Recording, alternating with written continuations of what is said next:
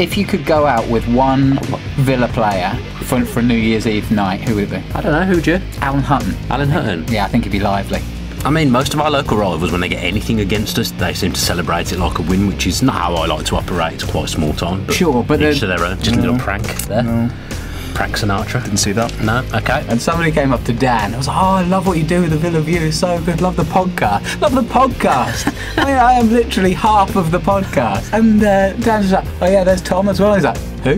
Hello, welcome to the Villa View podcast with Tom Julian and myself, Dan Bardell. Things are so grim I can't even be able to take the mick out of Tom at the start of the podcast, which tells you everything you need to know about the way the weekend has gone. Once again, it's not gone the way any of us or Aston Villa Football Club would have wanted, but we'll be with you for the next hour or so to try and dissect it again. I feel like the podcast's getting a bit samey now. I feel like every week we're talking around similar topics because nothing's changed. Do you know what I was just about to say? Like, it feels very much like the mood before the podcast that we did about Sheffield United, and it just was like, we were so unhappy. It's a slog. And this feels exactly the same. You know, 2-0 down, 2-0 loss against West Brom at home. Atmosphere, as we're going to come on to, seems to be at an all-time low. The players aren't together, it seems. The management looks a little bit like they don't know what they're doing with this current crop. The fans don't know.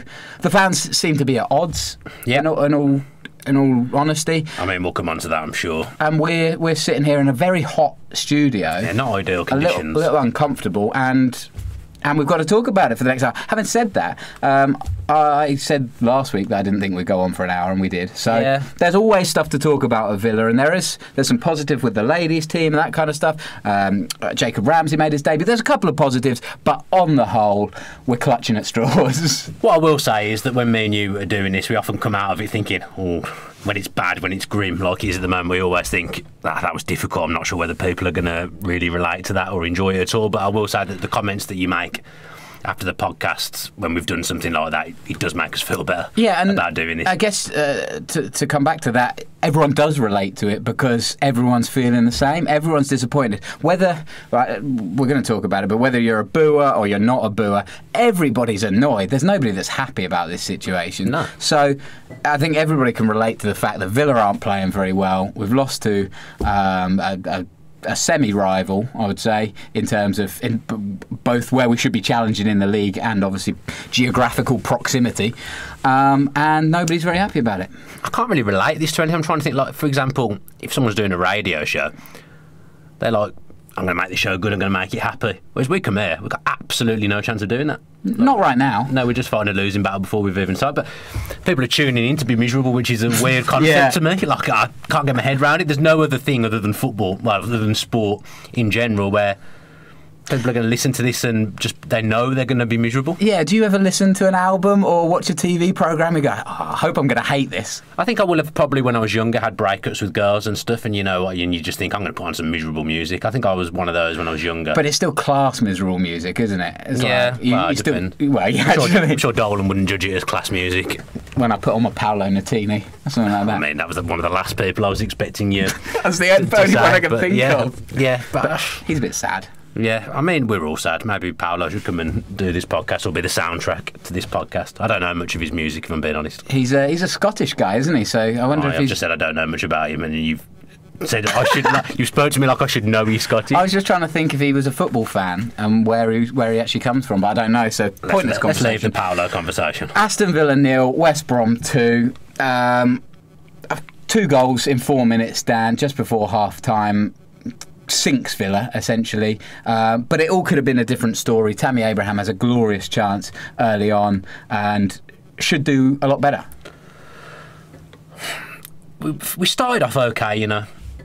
I didn't sit there and think, oh, it's like watching Brazil, but I did sit there and think, right, that's a positive start. That was a more positive start than I was anticipating, especially off the back of a last-minute defeat the game before. I mean, I saw Tyrone Mings interviewed today, and he was like saying he was hoping that they'd take some positivity from the 3-3, the comeback, and they'd take it into that Brentford game, but it didn't really happen for whatever reason. So it was good that they didn't take that negativity of losing in the last minute. They didn't take that in then to the next game against West Brom. But I mean, by half time it had completely sank, but the atmosphere was okay.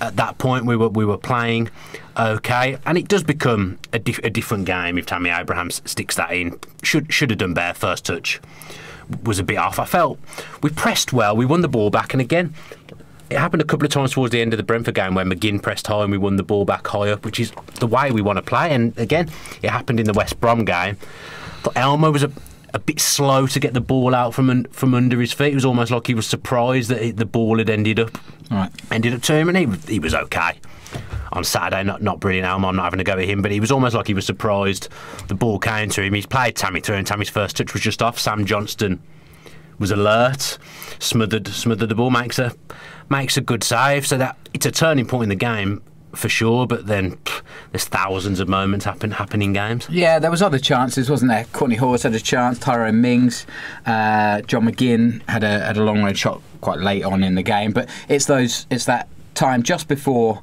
half time where Hal Robson-Kanu, and I mean, to me that's a lucky header, right? I mean, Dean Smith said it was unstoppable. No keeper in the world would have saved it. I mean, Kalinic is huge, yeah, and a lot he's of at people full were saying stretch. that. At the time, I didn't even realise it had gone in, and it felt like the whole team was surprised when Hal Robson-Kanu ran off celebrating. Sure. It was almost like it hadn't gone in, like it had just gone over and dropped behind the goal. He's 6'7", 6'8". I'm surprised the ball's managed to go over his head when he's on his line as well. It's not like he's off his line at all, but he's managed to get lobbed on his line. And Hal Robson-Kanu's not facing the right way. It's a flick on, essentially, isn't it? But it flicks it just high enough. It's the perfect angle, there's no doubt about that. But I don't feel like Robson-Kanu obviously tried to get it towards the goal. But there's if you did that 99 times out of 100, that's not working. Yeah, I was you just took exactly what I was going to say, in that he tried that again and he wouldn't be able to do it. Yeah, it's just one of those things at the moment when the looks, not even the looks against you, when you're on a bad run, stuff like that just seems to happen, doesn't it? When you're going well, you're the ones getting the lucky goals and the lucky breaks, but we're not getting that at the moment, and nor do we really deserve to be getting any of that stuff, if I'm being honest. But then the important thing you do when you go 1-0 down so late in the first half is you don't concede again. Yeah. And again, I sound like I'm giving myself mammoth praise here, but I said to my dad about 30 seconds before they score, I said, they're going to score here, Dad. Well, and they did. It came out from a clearance. I can't remember who it was, but it was a fairly aimless clearance out, and the West Brom centre-back kind of knocks it back in. Hurahan loses it in the middle of the park. Jay Rodriguez picks it up, and again, it's a good strike from Jay Rodriguez. Deflection. Yeah, you're right, but it's just unlucky that. Yeah, that's unlucky, but I mean, by the keeper by this point apparently was seeing double. Right. So even if Jay hadn't taken a deflection, he might have struggled with it. I mean, he dived and he's not far away from it, but it deflects so well that it hits the post and goes in. It couldn't have been any more perfect for Jay. I mean, yeah, it couldn't possibly hit the post and just come out. Yeah. Could it? Or just go the other side of the post. Let's get a little bit of fortune, but teams aren't having to do much to beat us and score past us, and that's the problem. I don't look at either of those goals and think, oh, well done, West Brom, well played. I just think it's just a lack of intensity towards going to the ball. I feel like Rodriguez could have been closed down a little bit earlier. Like you say, he's got a decent shot off. The deflection has helped, but you've got to be savvier than that when you've gone 1-0 down. You've got to be going in just at the worst 1-0 at half-time there, not 2-0, and then you're really struggling because West Brom are good defensively. Oh, and they're a good side, West Brom. Like they're challenging for playoffs, if not more. Darren Moore, I will be the first one to put my hand up and say, when they gave Darren Moore the full-time job, I was one of the guys that were like, that's a bad move. I feel really? Like, yeah, I felt like he'd done well to galvanise West Brom, but it was one of those moves where he wasn't. It was a bit like with Sherwood. Like Sherwood did well to save Villa, and then you think he should have been binned. But then he's not the right man long term. I thought exactly the same with Darren Moore. I was totally wrong, and I know a lot of people said that's a good appointment at the time. I think he earned it. I do, yeah. He'd done his time at West Brom, so to speak, as well as a coach and as a player. I think he'd earned that chance. Totally, but I feel like it's a bit like now with Roberto Di Matteo at Chelsea back in the day. Yeah, I know what you're saying. It was just a bigger job, and I feel a bit like that with Ole Gunnar Solskjaer now. He's doing super well, but if you give him the full-time job, man, you're going to improve. again, I would say no, but it's a different thing. Same with Darren Moore, and I've been totally proved wrong thus far, and good for him, but not good for him against Villa. That was annoying. No, I mean, it pains me to praise West Brom, but you know what? They were down, dead and buried before he got that job. Totally. But they gave him that job, and it just restored a little bit of feel good. And they went down in. I mean, you can't go down in the right way. Saying that, Villa went down in completely the wrong way. Yeah. But they went down in the right way. There was a bit of positivity. He'd lifted them. He'd given them something, so that effect then carries on into the next season. When we went down, we were already gone. We had the chance to just say, give the job to Brian Little until the end of the season or something like that, just to get the fans back on side, create a bit of a good atmosphere. We give it to Eric Black. God, awful man. Do you know if Brian Little wanted the job? I don't know that. He was the first example that came into my head. So we go down in the wrong way, and then we start the next season badly because we haven't shifted that negativity. So fair play to West Brom, because that's a good decision. It has worked out to be a brilliant decision, and I think there's the other side of that coin is when you employ somebody who's so familiar with the club as a coach that there's a potential that there's a kind of palliness about it, and when you're already down and dead and buried like West Brom pretty much were, that's okay. And again, I just thought that he was maybe too close to the club. Turns out I was wrong, and being close to the club was bang on, like you just said. Yeah, and all the other appointments you've talked about as well, like Man U getting Solskjaer in, like when Mourinho got sacked, you wouldn't have ever thought that was going to happen, but it's a good move. I know what you're saying in the long term, but for now, that's a great appointment because he's done more than I could have ever hoped he would have done. Yeah, I mean, Solskjaer had a very the Manchester United. You can see how desperate we are not to talk about Villa by talking about West Brom and Man U. Man U were very savvy when they appointed Solskjaer because he had a very kind run. I think there was 4 of the first 5 games or something were bottom clubs, but then he went on and beat Spurs, beat obviously Chelsea in the cup just gone. Chelsea aren't obviously playing that well. Beat Arsenal, I think, as well. Yeah. So it's turned out to be right. Whether it's right for next season or not, we'll wait and see. But for the Man U example, they've brought in someone that completely gets the club. He understands what the fans want. He understands the club. He's been in the position of playing for Manchester United and the pressures that brings. So it's a great appointment. We'd done a similar thing with Dean Smith. We'd got someone in that understood the club, and the first month or so, the first 6-7 weeks or 10 weeks or whatever it was, we're thinking, he gets it, he gets the club, we're going to keep getting better from here, we're going to improve, but then it's just gone to what it is now, and I can't explain it. Yeah, it's so frustrating.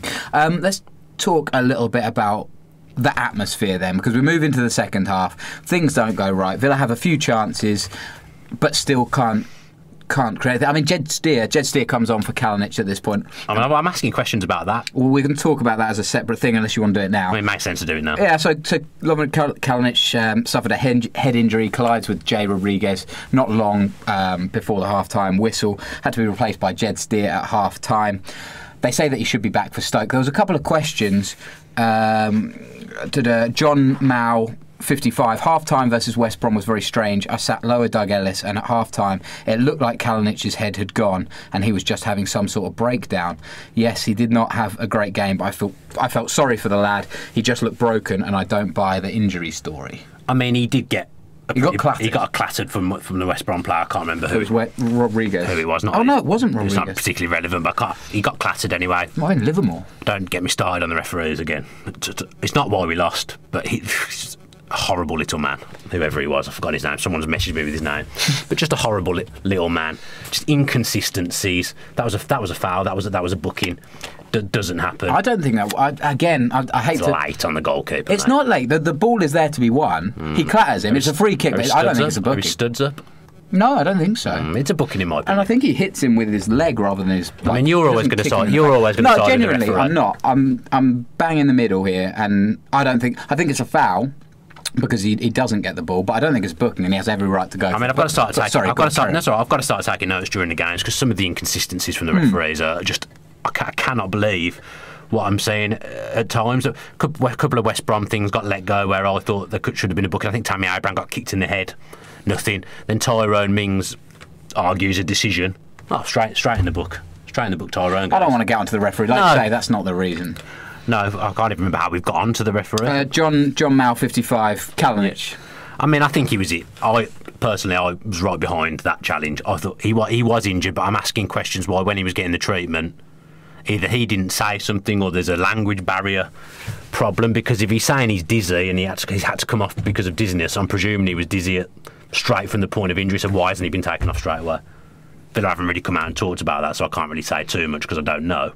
But it seemed if Jed Steers had to come on at half-time, it's only that moment that's caused him to feel dizzy. Kalinic, it should have happened straight away. You can't take risks like that, and you never know. If we've got Jed Steer in goal who's not feeling dizzy, we maybe don't concede those 2 goals. I mean, probably do, but you know what I'm saying. You can't take risks. It's like the half-time whistle's gone, and he's gone down at that point. It's a strange time to go down when the half's over. And I mean, even for his personal safety. I've not even touched on the safety element. If he's feeling dizzy or he's got double vision, have you ever had concussion? I knocked myself out on the last day of sixth form at school. Doing what? You know, had a big slippy slide. Sure. And I was riding along, sliding along. I banged my head off someone's knee. Oh. And then, like, the rest of the time's a bit of a blur. I just remember ending up in the change room, and apparently I was chatting absolute rubbish. I got taken to the nurse, and I missed all their last day sixth form celebrations because I had concussion. Oh wow. Yeah, good times. There you go. Fair enough. I got concussion once in playing football, and I'd done I mean, it set up a goal, so it was pretty amazing. But the ball kind of came over, and I just flicked it on, and the other guy came straight into the back of my head. With his feet, or no, with his head. Ooh. Yeah, and absolutely. I was spinning. Yeah. So I went off. I couldn't come back on. To the point about football, there was no way that I could carry on playing at a very amateur level, and I don't know how Kalinic felt. Maybe the dizziness came on. I don't know. Well, we'll never know. I know you don't like me talking about this, but in the NFL, obviously concussions are a typical risk, and they have a concussion protocol that you've got to go through. You've got to sit with an independent doctor if at any point you feel dizzy or you feel anything like that. There's a big movement. I think it's a Daily Mail, like.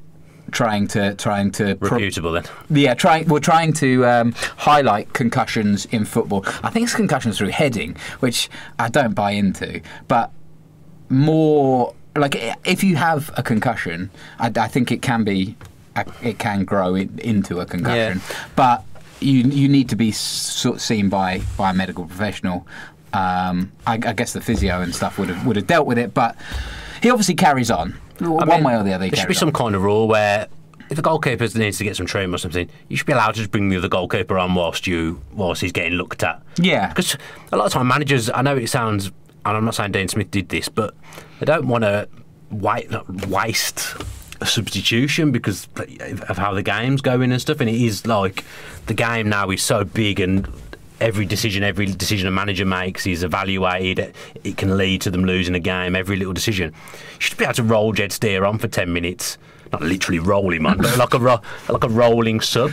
I think that's a great idea. Thank you. I'll take it to the FA. With a 5 or 10 minute limit that. If you can't get your original goalkeeper back on, not even just goalkeepers, just footballers in general, just bring someone on. I'm not so keen on that though. No, because it would end up being like a power play, wouldn't it? That's true. Okay, just bring an extra forward on for a corner. We'll stick it to goalkeepers then. Yeah, but goalkeeper genuinely makes sense because you can even injuries with goalkeepers. But you can roll a player off if he's injured. You can't roll a goalkeeper off because you can't carry on without him. So the goalkeeper actually makes sense. It comes down to like the QPR one on New Year's Day where Lumley was taking 15 minutes to get treatment, and it was a farce. They should have been able to just bring the goalkeeper on for 10 minutes while they tried to patch him up. Yeah, I think it alleviates all pressure as well. I think that's a good stuff idea. Like that. Thanks, mate.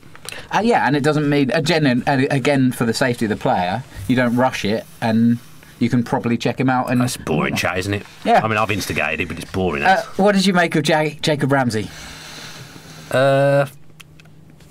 Did his best. Tried his best. He's come half effort. Yeah, it's difficult for him for a kid. He's 17. It's difficult coming into an atmosphere like that, to a team that's not playing, but particularly well. It's just a difficult one, isn't it? He didn't do anything wrong. The crowd got behind him. He made a couple of mistakes. And the fans let him off. I wish they'd do that for everyone on the pitch. But that's another story that I'm sure we'll come on to, because surely all players just need support, but we're coming on to that. Anyway, yeah, it's difficult to say because West Brom, they knew they didn't need to do anything in the second half, other than they knew if they just defended properly, we would run out of ideas and run out of steam, and that's exactly what happened. And fair play to them, they saw the game out very comfortably. After seeing the way Sheffield United didn't see the game out the week before at Villa Park, West Brom just put on I was going to say defensive masterclass, but it's just easy. It's just easy at the moment. They didn't really have to do anything to snuff us out. We didn't make enough happen. Yeah, Sam Johnston saved from McGinn. Again, as I say, a couple headers. Elphick had a header off the bar, yeah. Off the bar, yeah. Courtney Hawes put in a lovely ball for Tammy Abraham, who I think Abraham was offside in the end, but headed just wide of the post. Yeah, I remember it. And that was a beautiful ball. He played well, considering Courtney Hawes. Yeah. Considering Brentford, he'd got panned in the area where I was sitting, and he didn't have a comfortable game. He was very good. He was our best player, I thought, on Saturday, which was encouraging in an unfamiliar position. Sheffield United he got panned, and then no, he it played was Brentford. It was Brentford in the week. He didn't play against Sheffield United. Well, it was Wigan. He came on for 30 minutes, and when we were 2-0 down, and we lost 3-0. You've interrupted my trail of thought there. Sorry. I was talking to my dad about this during the game. I was thinking, like, when you're coming in from the cold, Brentford's not an easy place to play. It's a really tight pitch. You don't get as much time on the ball. Obviously, Villa Park's a bigger pitch. He's kind of in the groove because he's played the game before, so it's a more comfortable situation for someone coming in. Although not verbally at Villa Park, but it's a more comfortable situation for a player to come into than being chucked in at Brentford on a tight pitch where you get no time on the ball. It's not the best pitch, so he looked better with more time on the ball, I thought. But he had a good game. One of the players that you and I talk about a lot and we like is Conor Hourihane. I didn't want to talk about him generally because I feel like we talk about him quite a lot and everyone knows our position on. To be honest, it's not about him. What we're going to come on to talk about, it's not about him. Exactly. So Conor Hourihane gets taken off, walks off, claps the fans, booed by what's the percentage? I mean, I can only talk about the whole 10 because that's where I can hear it. Yeah. I'd say it's probably 50-50. Yeah. But it was very vociferous, let's say. Yes. But then Rollo, who sits in the Trinity, said as he's sitting down in the dugout, coming towards the dugout, the abuse was unbelievable. Yeah, I was going to say that there was some jeers, there was abuse, it was very, very toxic. I just wanted to... You were there. Yeah. I just wanted to get your kind of opinion. Not opinion. We know what your opinion is going to be, but I just wanted to give the floor to you, essentially. Yeah. First off, this is my opinion because there'll be people that completely disagree with everything I'm about to say, and I've got 10 bullet points in front of me. So there'll be people who think this guy's on another planet. He doesn't know what he's talking about. Obviously, that's what I think of the people that have got a differing opinion to me. Yep. It's not about it being Conor Hourihane, a player obviously me and you like, as you've said, because it happened the week before with Jedinak, although not to the same extreme, and I completely disagreed with that, although we didn't talk about it. I didn't like that. It's happened. I've seen it happen to other players in the past as well. I didn't particularly like Bakuna, but it happened to him last season. I didn't like it then. I'm pretty sure I've seen it happen to Grealish when he's been subbed, who's now the golden boy of the Villa faithful, and rightly so. But there was a time when he was getting pelted. Balassi got pelted. The end of his little stint here, slightly different. This was just, it felt another level to me. And what I don't like about it, I can even just about cope with the booing, fine.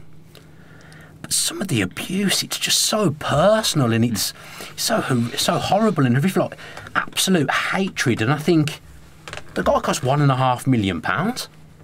If you look at his output and what he's done for Villa, he's hardly been a massive problem for the club, has he? But you'd have thought, I don't know, you'd have thought Julian Lescott. I don't remember Lescott getting abused like that, and he was horrific for us. I just don't get how people think it's going to help. How does that help? How does that help the player? How does that help Aston Villa Football Club? I just thought the atmosphere in general, it's so poisonous. And as we spoke about last week, I've never left a game early. I felt like walking out after that, if I'm being honest. And it was nothing to do with what I saw on the pitch, nothing to do with the players, nothing to do with the management tactics, anything like that. Just the hostility. And people will say, oh, you need to man up or whatever. I don't mind hostility towards referees, towards the opposition. As I well know. Yeah, you're supposed to be the 12th man, and sometimes we just completely hinder ourselves because it's so negative. Players genuinely are afraid to do things because they don't want abuse from the crowd. And James Rushton tweeted a little bit about this. Conor Hourihane got the ball on the halfway line in the first half. There was zero movement in front of him. I'm talking nothing. Every player in front was just standing still. No one was making an angle for a pass. There was nothing. So to keep the ball, he has to go backwards. He goes backwards. Jesus Christ, you'd have thought he'd have pissed on people's grandkids or something. The reaction people have come out with is unbelievable. Yeah. And fans hammering him, you useless, whatever, all the expletives in the world. Later on in the game, or before that point in the game, McGinn gets the ball there, does exactly the same thing because there's nothing ahead of him to pass on, and it's, oh, help him out, lads, do him a favour, he can't do it on his own. We've got McGinn. It's the double standards I don't like. Yeah. You've got to be the 12th man, you've got to be getting behind the players, and at times it doesn't happen. There's an element of Villa fans, and it isn't everyone at all, because there's like-minded people like me that think exactly the same as what I'm saying. You think the same. A few of the people that sit around me think the same as me. Rollo, my dad. So I'm not on my own with this opinion. But when things are going well, Villa fans are brilliant. All of them. They are phenomenal. Some of the best fans in the land. The atmosphere can be absolutely electric, and I love it.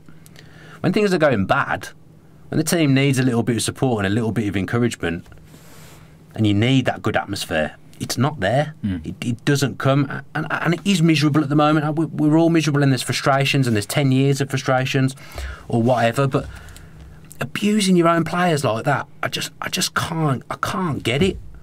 One of the blokes that sits in front of me, I think if he was to watch a video of himself for 90 minutes, he'd be embarrassed.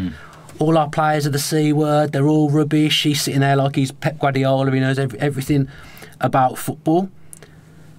Alan Hutton does something wrong. This guy does not say anything. But if other players do stuff wrong, he's up off his seat, C word, they're all useless. It's unbelievable. And if those players that he doesn't like do something good, he just sits there in silence. I've got to be honest, I wanted Connor to score on Saturday. I wanted to see what this guy would do if Connor scored. What does he not celebrate? What does he sit on his chair? What does he do? Because you've been abusing someone the whole game. What about when he scored against Blues last season? You were off your seat or whatever. I just don't understand the mentality, and it does not help anyone. It doesn't help. It doesn't help Villa. It doesn't help the players on the pitch.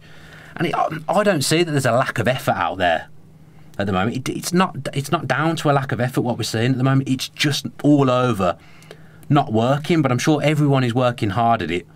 And trying to make it right, because no player likes to be out there for 90 minutes getting abused. No player likes to play badly for 90 minutes losing every week. It just doesn't happen, but for whatever reason it just isn't working at the moment.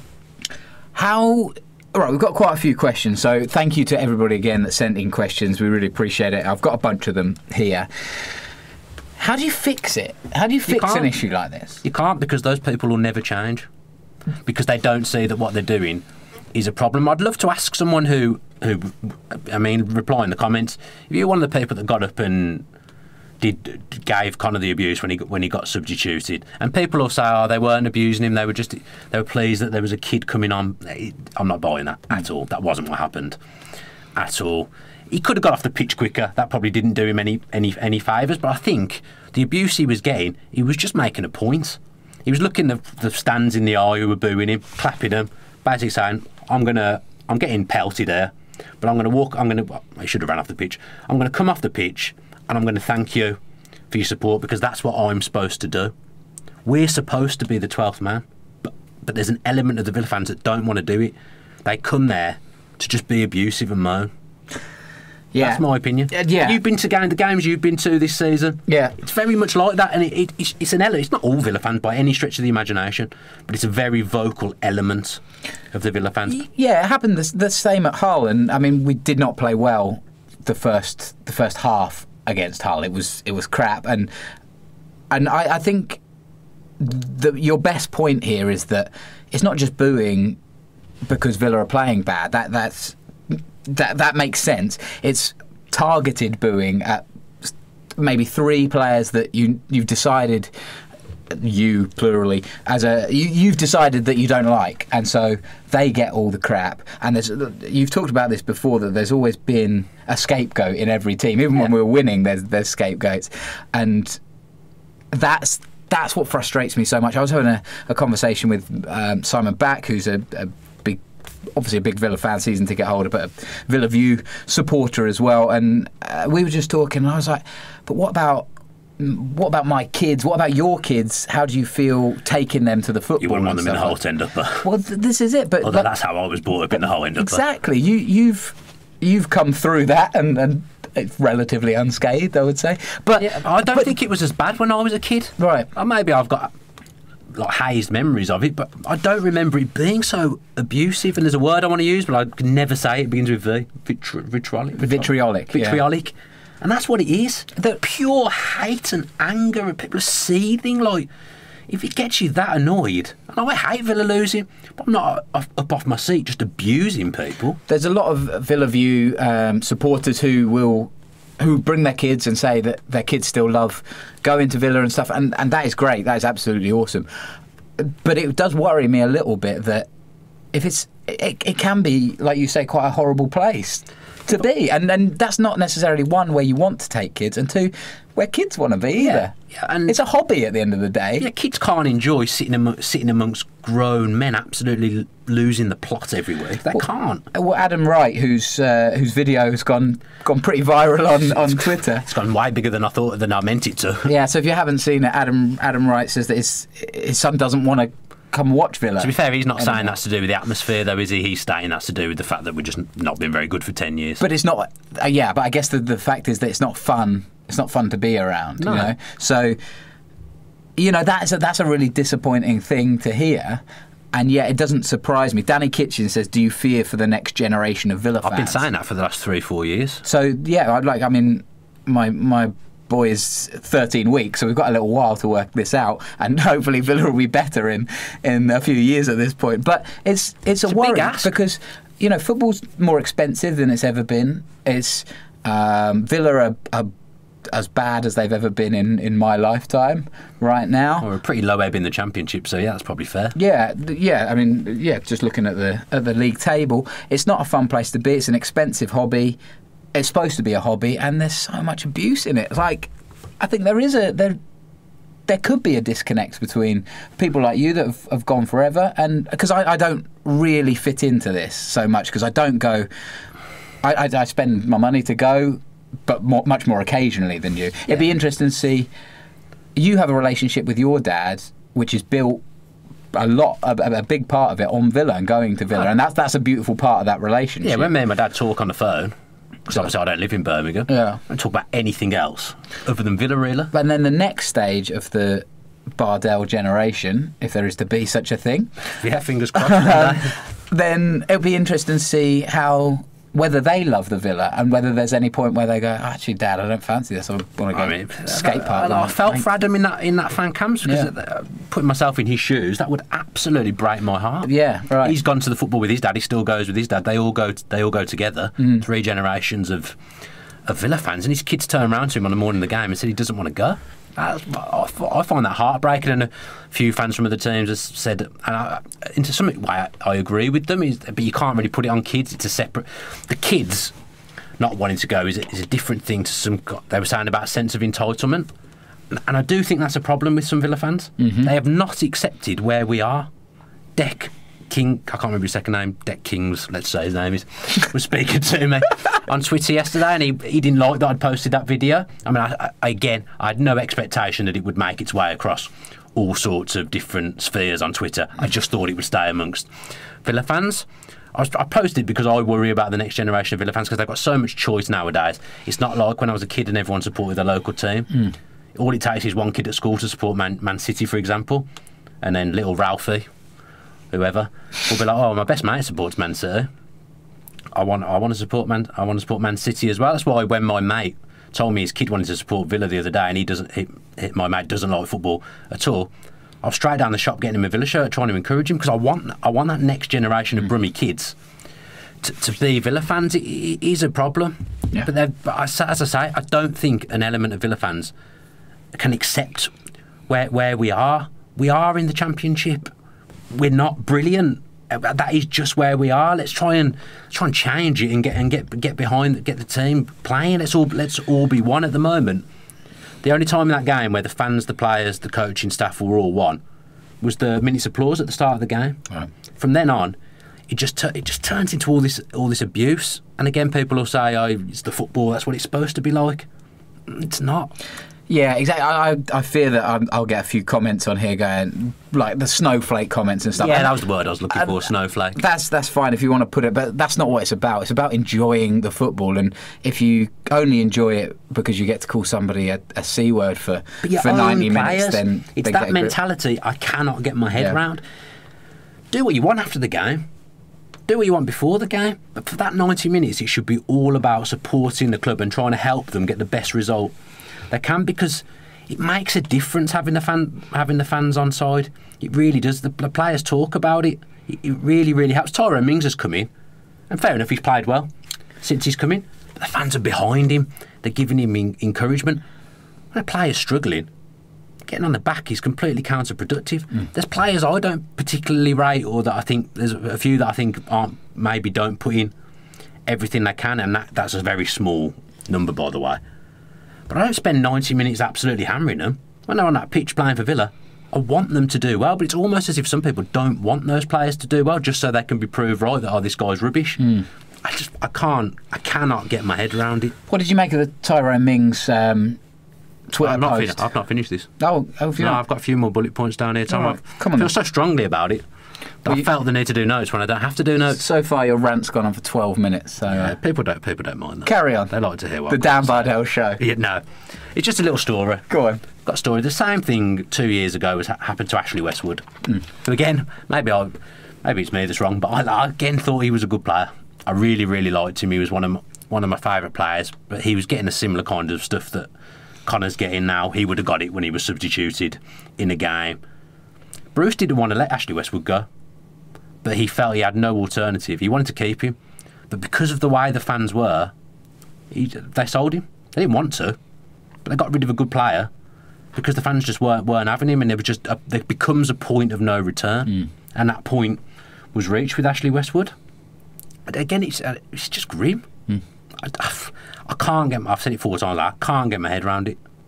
It's just so opposite to how I've been brought up, and how I'm not saying there's people that go up and down the country every single week, and that isn't me. I go to every home game. I go to as many away games as I can without my wife getting on my back. So I do that. But some of these people who are giving abuse will literally spend a fortune to go every week, and I say, well, I pay my money. I'm entitled to do what I want. And fair enough. They are entitled to do what they want. But what I'd love to ask them is, the only thing that can come off the back of you doing that is negative. There is nothing good that can come from you behaving like that. There's just nothing. Why would you not want to help your football team? Why would you want to hinder them? That's probably pretty much all I've got to say on it.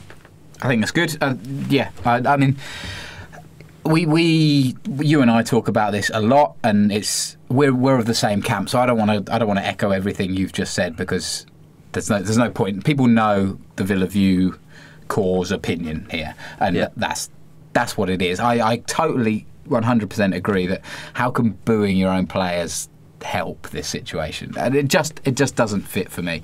We've got a few questions. We've got a lot of questions on this. Morgan Deacon, what's your opinion on the Villa atmosphere, especially towards Hourihan? I think we've covered that. Mark Brannigan, why do the fans who jeered and booed when Hourihan was substituted think it's appropriate behaviour? I'm pleased that there's other people that think it. And do they actually think that jeering a player is going to give them more confidence to play better next time? I mean, McGinn's suspended for 2 games now, so whatever you think of him, I'd say he's in the team for the next 2 games. Yeah. What are those people going to do if he scores? Yeah. What do they do? Laura Griffin, do you think that negativity at Villa Park and on social media is affecting team spirit in the dressing room? Last season, you could see the connection between the players as well as between the fans and the team. This season feels completely different, but is that just down to results? Results don't help. Obviously, if things are going well, probably no one's getting abuse, although we do always seem to find a way for there to be a scapegoat. It's just everything at the moment. It's just a bad mixture, isn't it? You're putting all the ingredients in, and rubbish is coming out everywhere. It's no good for anyone. What's going on? It's not good on the pitch. The manager's not. I say the manager's not at his best at the moment, because obviously we've won 2 games in 14 or whatever it is. I'm still 100% behind him, fully behind him. But I think everyone needs to look in the mirror at the moment. Fans, players, coaching staff. Everyone needs to look in the mirror and just say, what can we do to make this a better experience? Because no one's enjoying themselves. Literally nobody. Sam Fennell, when will Villa fans stop thinking we have some divine right to be a Premier League club and realise where we are where we are for a reason? Getting very, very frustrated hearing it. Rob Henry, if things had been different in May last year and we were where Fulham are now, do you think fans would be happier? So Fulham, 19th in the Premier League, 4 wins, 5 draws, 17 losses and a minus 33 goal difference. No, it'd be exactly the same as it is now. Because we would be heading for the Championship, we wouldn't be doing one in the Premier League, and that's what people want. They want Aston Villa. I mean, I want Aston Villa to be doing well in the top tier. Unfortunately, we've gone from struggling in the top tier, which wasn't a very nice watch, struggling in the to now struggling in the Championship. Yeah. Because we're not going to go up. It's not going to happen. Jack Grealish is going to come back on Saturday, hopefully. But it's too far gone now. It's too far gone, and I again think even just putting him back in, it'll give us a spark. It'll give everyone a boost. But is he going to? He can't do it on his own. It's not going to completely just change everything. It needs everyone to be pulling in the same direction. Everyone to be doing well. Simon O'Regan, I think I got that right as well, Simon. So you'll be pleased. You got it wrong last week. Pleased to know. Hurahan played poorly and has been for a while, like most of the team, and deserved to come off, but people booing him was disgraceful. I'm not saying we should be carrying him off on our shoulders, but F me, the man has been a goal and an assist machine for 2 years and has surely earned enough credit in the bank to deserve a little bit more respect and leeway through this tough period. I completely agree with that, but I've harped on about this in the other podcasts that we've done over the last few weeks. How can you single anyone out? Because it's all been bad. It's bad everywhere, like I just said. I don't get the need to scapegoat. Yeah, I don't get it. That could have been anyone coming off the pitch, to be honest. It didn't have to be Hurahan. Yeah, he wasn't having his best game, but no one was. Yeah. That's the point. There's a lot more comments like that, and we might get to a few more before the end of the show, but yeah, there's a lot of negativity around Villa Park. I'm at a loss on how to change that. You say it's impossible without the results changing.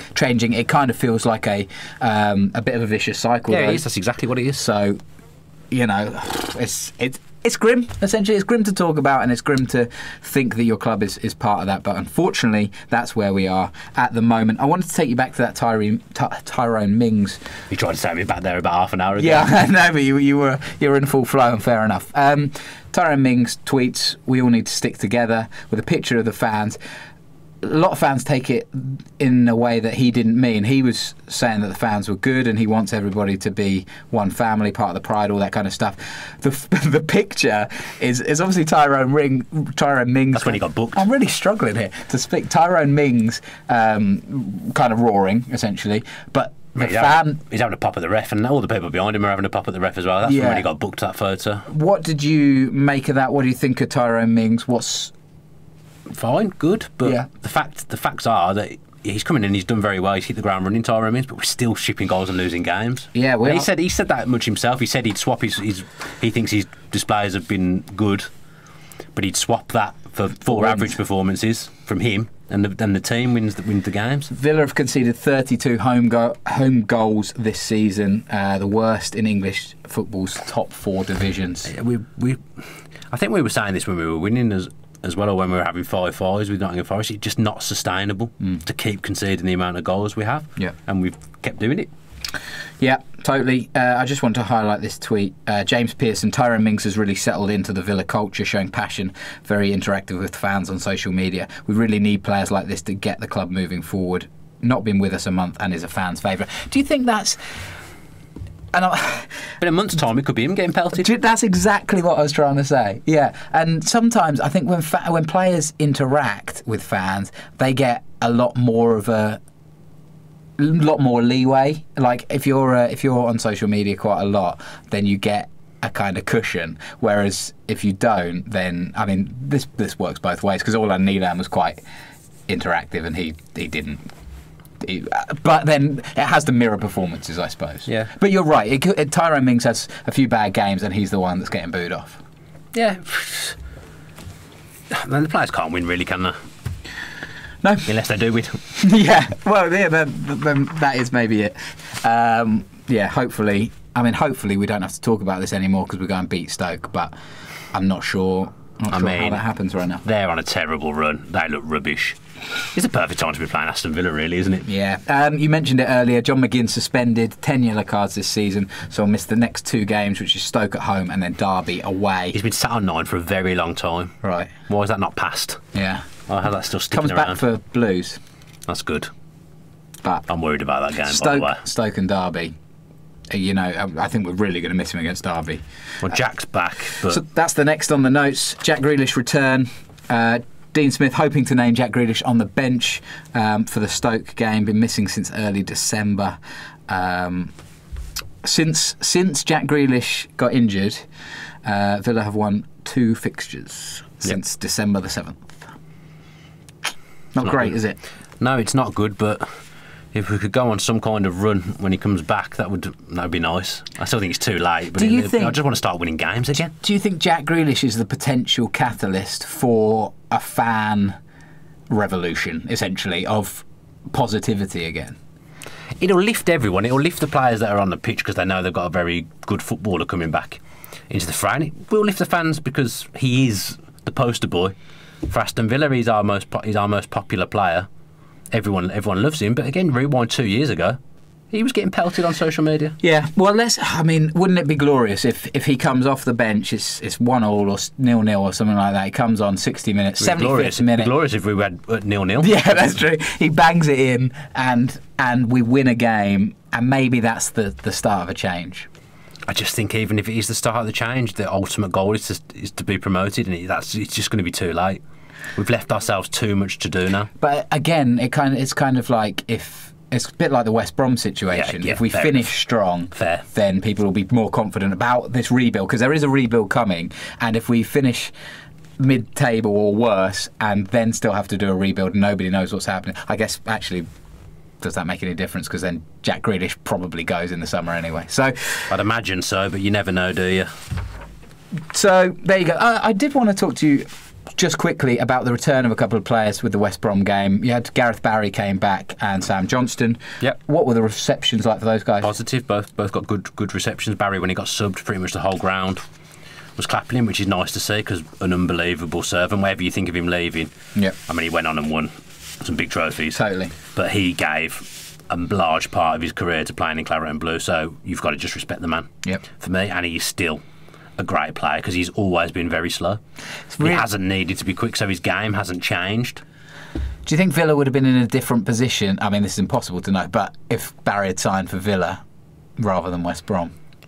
I don't know, mate, because last season we had John Terry and we still didn't go up. Yeah. It's that kind of player of that kind. You're talking about having a lead, having a proper man in there. We had John Terry and we still didn't do it. What could have been, eh? What could have been? Anything else you want to talk about from the actual game?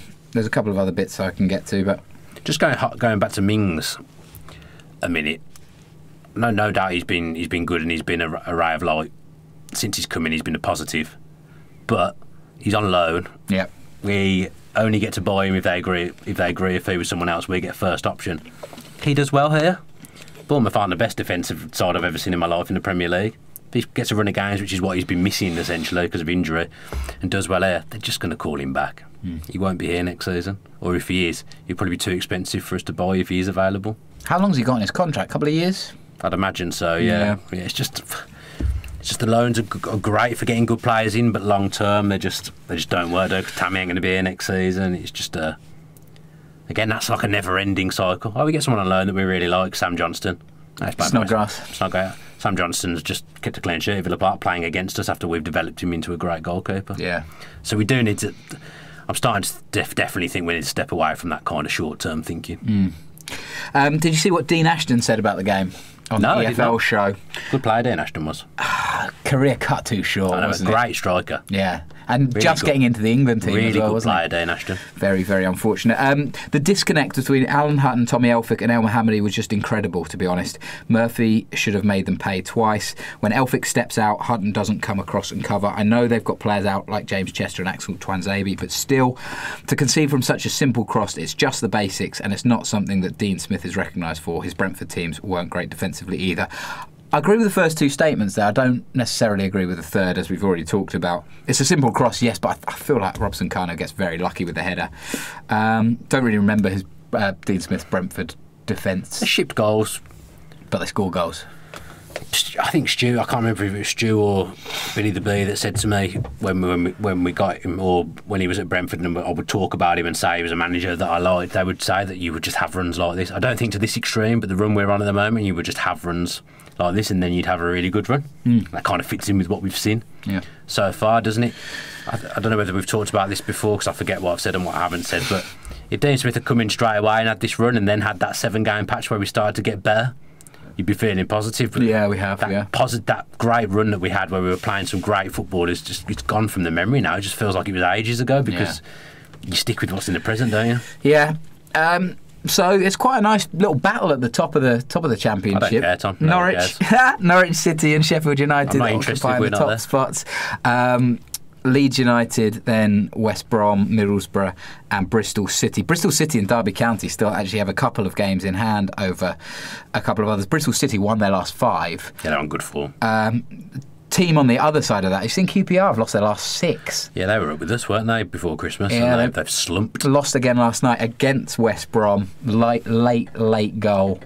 That's West Brom all over, isn't it, at the moment? I think I saw a video clip of Livermore with a horrific tackle. I think it was Livermore. Should have been sent off. Correct me if I'm wrong. And then he pops up with the winner in the 95th. I can't correct you because I didn't see it. Okay. But but Sheffield United and Norwich both won 4-0 this weekend. You know, it's just... we're just getting further and further away. Villa on 44 points now, alongside Swansea City, Hull, Preston. You know, we're mid-table. We're where we deserve to be. Totally. In all fairness. Norwich, they're another one. Last season, mid-table mediocrity. Start of the season, apparently a few of the fans were calling for the manager's head. Now look at them, just a bit of time. Villa fans aren't very good at this in general. We just need some patience. It's grim what I'm not sitting here for 1 minute and saying that I'm seeing any positives at the moment, because I'm not. But we've tried so many different things. We've been through so many managers, so many players, and it's just not worked. We've got to just believe in Dean Smith. I get some people say it's just blind faith, though. You've got nothing to base it on, but I think we're at the point where we've just got to give him some time. Also, what else can you do? You're a fan, so what else can you do at this point? What do you do if you sack him? What's the alternative to keeping him? Sacking him. Yeah. What do you do if you sack him? You know, you throw out another 4 months, and then who do you bring in? You know, who do you want right now? Who's going to change Villa fortunes before the summer?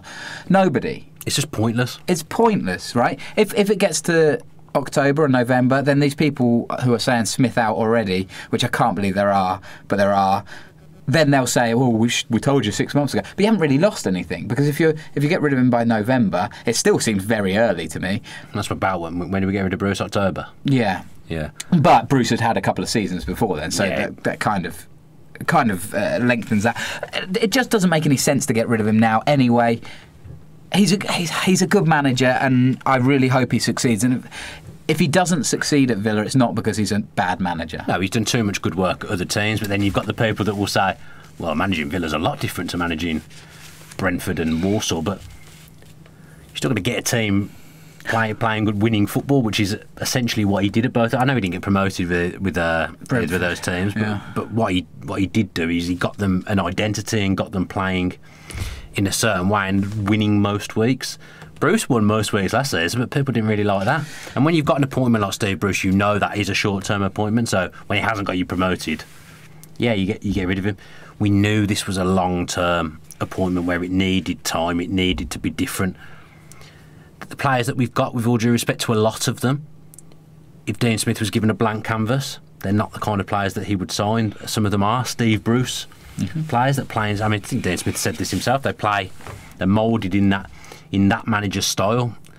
I think a lot of the players that are there are capable of playing in Dean Smith's style if they've got other people around them that can. But at the moment, it just all feels like a bit of a mishmash of a few different managers.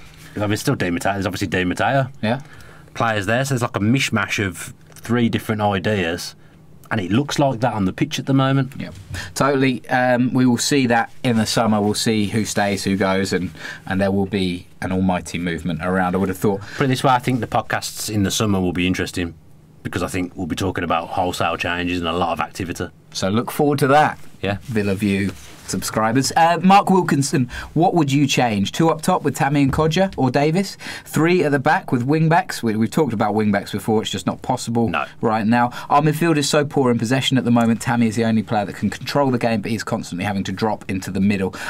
Don't fully agree with all of that. I think Tammy's quality, but sometimes we've seen him go missing, not again through fault of his own, but just because he can't get into the game. Now that might be a midfield issue, or it might be everything behind him. I mean, the Dean Ashton points, have there been a disconnect between the right hand, El Mohammadi on the right wing, and then Hutton and Elphick on the right hand side of the defence? There's just disconnects all over at the moment. It's just not happening. Did I just draw on my nose? No. Oh, okay, good. Even if you had, I'd have said no. Thank you. Ian Sweeney. I couldn't really see what the attacking strategy was on Saturday. There was no individual flair that was going to take you past the defender. It was all very workmanlike. Dean Smith mentioned about getting in wide positions, but leaves a tricky El Ghazi on the bench. El Ghazi hasn't played that well, though, in the last couple of games, and I'm one of El Ghazi's biggest supporters. Also, I mean, again, this is shocking. He posted someone close to him had died. I don't know whether they died on that day, so maybe he wasn't in the right frame of mind to play. I don't know. But then he does an Instagram post. There's people having a go at him for doing a post about his friend dying. That was insane. It's just unbelievable. And these will be Villa fans. I mean, if you are watching this and you were one of those guys that thought that was appropriate, please unsubscribe. Don't watch this. Get a grip of yourself, because that is unbelievable. I think that sums it up at the moment. It's unbelievable levels. Yeah, I don't want you watching this content. I don't believe some of the stuff I hear at games, and I don't believe some of the stuff I see on social media. That is insane. Like, I can understand if you've gone to the football and you've had a few drinks and you've shouted that somebody's not playing very well, or you've booed, or you've called them whatever you want. All right, I can get over that. There's a heat of the moment thing. If you've written something on social media, something so someone's mourning, as horrible as that, and then you've reread it and gone, yeah, I think that's okay to send. Just get a grip. Delete your social media accounts, because delete your life, because that's just awful, man. It's just terrible. All right, let's move on. That's the toxic kind of stuff. That's the toxic stuff I'm talking about. That is. I'm glad you brought it up, because it's just a joke, an absolute joke. All right, let's move on to some good news. Is there any? Yeah, Aston Villa ladies came back from 3-1 down against Sheffield United, incidentally, to salvage a 3-3 draw in the Women's FA Cup. They went on to win on penalties, so they move on to the quarter-finals. Good for them. Jodie Hutton scored a hat-trick and scored the winning. Weren't she, as well? Was he? Yeah, I don't know. So. And scored the winning penalty as well. So a nice little game for Jodie Hutton. No relation to Alan Hutton? No, I don't think so. No. Feel good for the women, because they had a dodgy start. They got absolutely pulverised by Manchester United early on in the season. But again, I think they're trying to do things a little bit different. They're trying to build something, and credit to them. The quarterfinals of the FA Cup is a good achievement for a team that has Villa's budget, because it's not like it's really well funded, is it? The Villa ladies, they look after themselves. Yep. Pretty much. So it's a great achievement even to get to the quarterfinals, but a great achievement to come back and win that game the way they did. We love a comeback against Sheffield United. Absolutely. Aston Villa, except for when me and you were at Bramall Lane. No comebacks there. Absolutely not. So they'll play West Ham ladies in the next round, the quarterfinals. So that's on Sunday, the 17th of March, playing at Boldmere St Michael's. Yeah, a few people have asked me why has that not been played at Villa Park. I'll try and find out, but there must be a reason, because you think it would be. It's the day after Villa Borough, but then international break after that. So there's a week or 10 days gap after that. Obviously I don't know, but we'll find out if we can. But congratulations to Aston Villa ladies on getting to the quarterfinals, and hopefully through to the semis. That'd be good. Let's hope so. Yeah. I'd like to go to more ladies' games, but it's obviously a problem living in London. Yeah. Right. What about this one from Trevor Hood? Villa has the organisational foundation in place to succeed. The ownership, CEO, director of football and manager. Talk of Smith and near-term timelines are stale. Judge him in 3 years, but in the meantime, he's the right man for the job, and the football is what it is. I've said that in the podcast before. He needs 2-3 years before he can be judged, but that just me saying it sounds like a very, very long time. Like, if it's not going well in 2.5 years, inevitably he's going to fall under pressure. I personally believe that 3 months after the new season starts, we should see some improvements. If that's the case, what is the minimum you would expect to see that Smith is doing a good job? Doesn't necessarily have to be a position in the table. Good football, surely. Yeah, just that you could have some hope for the future, and that you're seeing something on the pitch that's improving week by week. Yeah. You might get off to a bad start next season, but you just want to see improvement. Obviously, it's kind of gone backwards in that respect this season, but I'm writing it off anyway. But from next season, from having a summer to get his own guys in, get his ethos across, you just want to see that there's an improvement. And I want him to stick to his guns. That's why when people ask about formations and stuff, part of me thinks, well, you know what? It's not working, but at least he's not been moved by anyone. He's sticking to that formation because he thinks that's the formation that works. Yeah, it'd also be nice to see some young players playing either on the bench or in the first team, if they're good enough, obviously. The fact that Jacob Ramsey's come in, I think that was one of my biggest problems with Bruce, is that he'd always talk about the youngsters at the start of the season and then never play them. Hopefully, again, I feel like Dean Smith, with a summer break and not necessarily a transfer window but a pre-season, will be able to give some of these youngsters a good amount of time, and then hopefully we'll see them, particularly the guys that have gone out on loan now, hopefully we'll see a few of them back and in claret and blue, deservedly so. Again, you know that with Bruce, it's not really his thing, playing the kids, giving the youth a chance, but with Dean Smith, you know that is part of what he wants to do. He just hasn't been able to do it for a variety of reasons this season, but you know he wants to do it, the intention's there. Yep. So again, in the summer, I'd expect to see people integrated. AVFC Swan asks a similar question year on for day. Where do you think we should be in the table? Well, I hope competing, essentially. You just want to be, you do days what you want, you just want to be competitive. There or thereabouts. Not there or thereabouts, Tom. But you do just want to be competitive and just see that there's some kind of plan in place, or there's a plan being actioned. Okay, a couple of fun little questions to finish. Jack Hurley, to take away from all the negative around the club at the minute, what is the one thing that you haven't accomplished yet with a Villa view that you want to? How long could this list be? I've already been on a 20-minute rant tonight. I don't know, really. It's a difficult one. I don't know what you think. I don't know whether I can even answer it. I've got a couple of things that I'd like to do, and I don't know whether they're possible or not. I'd quite like to do, and again, this might not even be possible because Dan Rolinson can't make it work, but I quite like the idea of a post-match live. You know how you used to get like 5 Live phone-in, 606 and stuff like that? I quite like the idea of something live where you do, like, people can, it's either on Facebook Live or Twitter Live or whatever, and you can comment in and we talk about stuff after the game. I think that'd be quite fun. I'd also really like to have a crack at doing the Villa View does the commentary. So I think that would be really fun, and maybe we could do a trial of it at some point. But I don't know. They're just kind of personal dreams that I'd love to have a go at, to be honest. I mean, from a Villa View perspective, I think I've said this before. In the current circumstances, the current landscape, I'm not sure what else there is that we can do. Yeah. Because there's obviously limitations due to just the way things are and due to location. For example, if I was living in Birmingham, it'd be no good for the podcast, but we'd be able to do a lot more after. Like you talk about doing a live show after the game, there'd be scope to do stuff the next day in a pub, because I was in Birmingham. I'm just not in Birmingham. Location is a big problem for the Villa View. Also, a problem is that we're never going to get big enough for us to sink in the time. Yeah, that we'd like to. Totally. So we all work full time, Dolan and Rolo as well in that, and you know this is quite difficult to fit in. We've got Dan. You obviously do loads in terms of all the videos and going up to watch Villa and all that kind of stuff. I've got a young baby.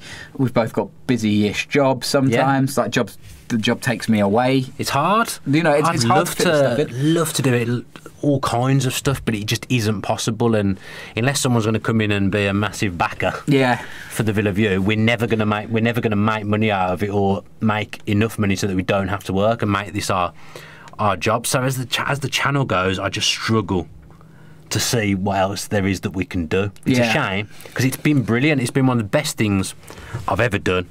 It's been one of the best experiences of my life. I've got so much out of it. It's given me a confidence that I could go off and do other things, take me to other places. It hasn't happened yet, but it's given me that confidence. I think, I don't know whether with you, but to me, it's proven to me that I can do this kind of thing. Yeah, totally. And I share your sentiment that it's taken me to places that I'd never thought I'd go. I went to Borough Away with you, which was amazing. The video for the club. We did the video for the club. I played on Villa Park through the Villa View. I wasn't even doing anything like this at that point, and that's been great. And it's great fun generally. Yeah. When we're not playing awfully. I've met some unbelievable people. Yeah, totally. Yeah, and I think it's the people that's the bottom line. They're so Villa fans.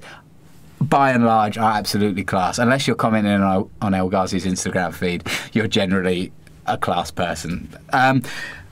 So yeah, the kind of bottom line is that all four of us have ideas and things that we want to do. We've all got ambitions of what we want to do, and for me, as I say, the Villa View has taken me on a great journey, and I've done some great things, but I haven't achieved the ultimate stuff off the back of the Villa View that I wanted to yet. And that yet, hopefully. Ryan Hooper is challenging you to a squad numbers game. I'll smash him, mate. I'm going to make this happen. You can't challenge me on squad numbers. I'm going to make this happen. He also said something like, which squad number out of 1 to 11 has been the strongest of the Premier League era? He's going 5. I think he's answered it. Hugo Ekiog, Martin Lawson, Chester, Paul McGrath, although 7 a contender. I saw somebody else put in 10, I think, Dwight York. Carew. Merson, yeah. I think of any more. Grealish. Yeah. Yeah. I'm going to go with 5. Yeah. I think 5 has been pretty strong. 1? I mean, there's been some bad ones as well. Yeah. To be fair. I'll go 5. I think he's answered his own question, to be fair. That would have been my initial instinct to answer. Ryan Hooper, 1-0 to you then in the squad numbers game. I don't think that's fair. Jay Morgan, a more light-hearted question. What has been your favourite bit of Villa merchandise ever? I gave you the big one on Twitter that I'd bring something in. I didn't do that, Jay. Maybe next week. I've got a couple of examples. Go on then. Yeah, so let me finish. Not including shirts. It could be a tracksuit, clock. What random example? Tracksuit or a clock or anything with a Villa badge on. I mean, I did have a Villa clock when I was a kid. Mine is a Peter With Pro Stars figure. This is Jay's. Lucky enough to get number 9. So I've got a couple. Go on then. I used to have Aston Villa duvet. And I'm pretty sure, I think my mum can confirm, matching curtains. I had that as well. Yeah? Yeah, and I haven't got many more. We've still got, I think, the pillowcase. I think. Ready for Alfie's room? Yeah, I'm hoping so, yeah. You get that past the missus. Oh yeah, She wouldn't let me. Oh yeah, this guy. She wouldn't let me use it as a pillowcase. No. I think she'd let him use it. I always feel bad actually that I never in the podcast and in general life never really asked much about Alfie. I always feel like if you want to tell me about it, you will.